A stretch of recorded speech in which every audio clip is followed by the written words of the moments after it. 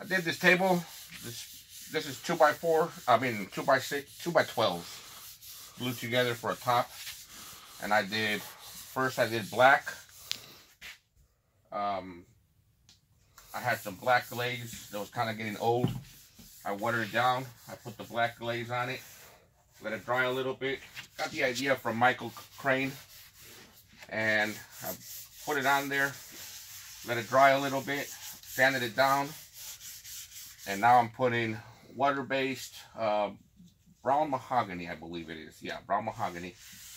And I think it looks beautiful. It dries fast, so I'll be able to spray it tomorrow.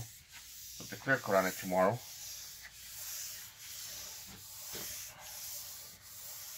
It goes on real nice. If I don't like, if it's too dark, I'll probably sand it down a little bit when it dries. I've done the whitewash like that before. I'll sand it down, get the little burrs out, but I think it looks good the way it is.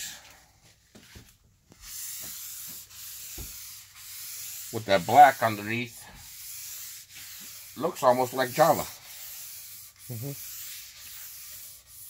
I got this idea from Michael Crane. He's a master painter. Thanks, Michael.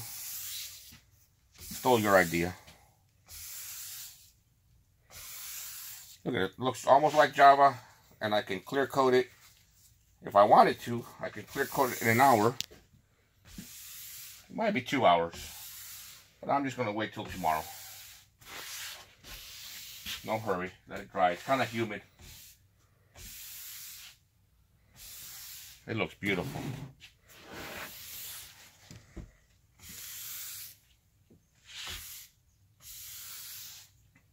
I didn't beat it with a hammer like Michael does, but I didn't get all the saw marks out of it. It's got some distressed on it.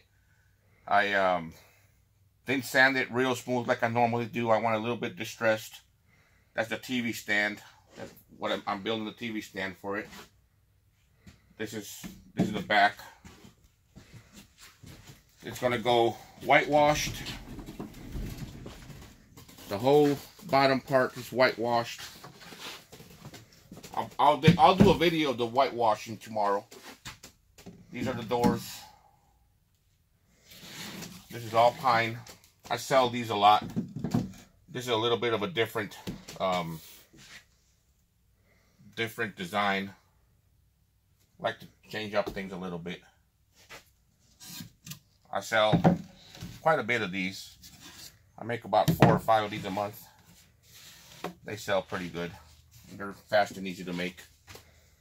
I'll whitewash it tomorrow and probably clear coat tomorrow afternoon. Thank you.